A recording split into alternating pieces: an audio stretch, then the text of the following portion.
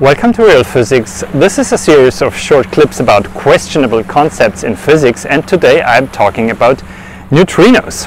Why should neutrinos be questionable? Well, first of all, we have a big riddle regarding the beta decay. Okay, a neutron decays into a proton, into an electron, and there is some energy missing. That puzzled physicists a lot in the 1930s, and it was then when Wolfgang Pauli came up with his famous proposal of an unknown particle so far, which was not meant to be too serious at the time, but it's remarkable that after 1930 it took more than 25 years that the evidence was found for the neutrino in the Cohen and Rhines experiment in 1956.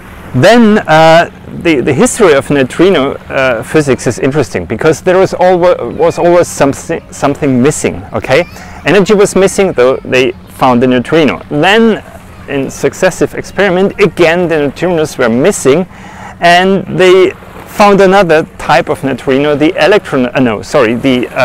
muon neutrino. Yeah? The first one was renamed the electron neutrino. Then again the muon neutrino was missing, and they postulated the tau neutrino, and they found the tau neutrino. Okay, and then there were again difficulties in the experiment, and they couldn't explain the data, and they postulated, oh, there could be neutrino oscillations, one neutrino flavor magically transforming into another sort. So never back again. That's, by the way, a detail. So one neutrino physicist once said, neutrino physics is learning a lot from seeing nothing. And epistemologically, this should people reflect more. I think that it's very strange that over such a long period so many new particles were postulated.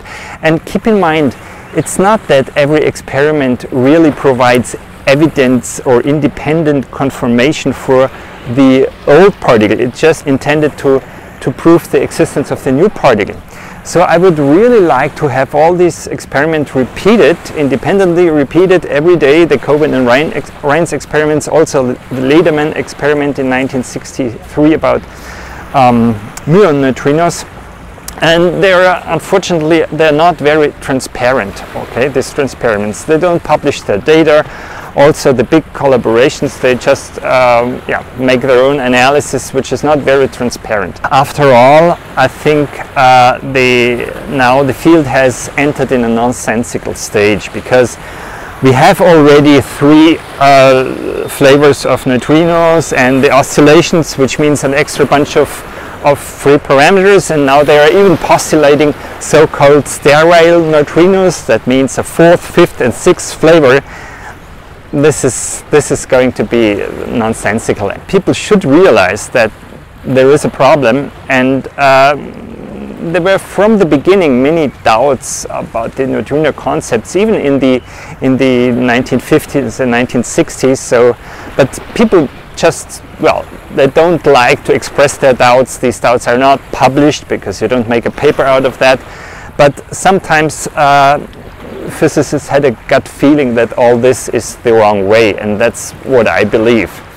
Rather than believing in a sixth or even more flavors, I think that we are grossly fooling ourselves with this concept. And I don't say that there isn't a problem. There is a problem in interpreting the available evidence, but rather than postulating new free parameters, you should go back to 1930 and look at the real puzzle, which is the beta decay. Okay? If you like the video, don't forget to give it a thumb up, and if you enjoy fundamental questions of physics, don't forget to subscribe to this channel.